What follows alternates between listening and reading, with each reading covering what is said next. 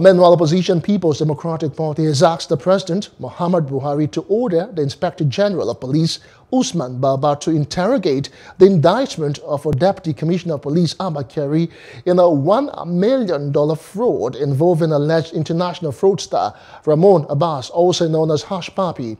The party made this known in a statement signed by its National Publicity Secretary, Kola Olobodiyan.